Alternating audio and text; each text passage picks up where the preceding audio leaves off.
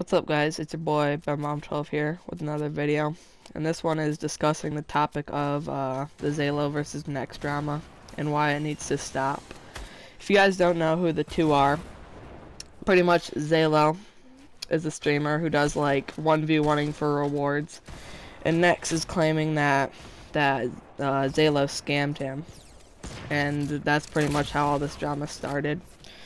This obviously needs to stop. Well, because both channels are getting a bunch of hate, and I mean, even though that Necqz's channel's growing, it's not good for him in the long run.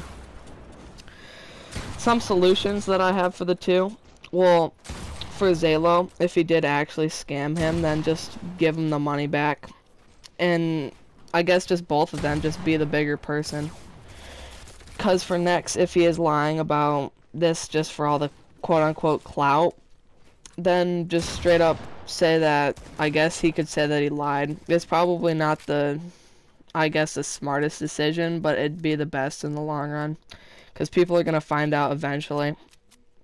So yeah, let me know your guys' feedback in the comment section below, and if you guys agree with me on anything or anything else you want to tell me. But yeah, this is BenMom12 signing out. Peace.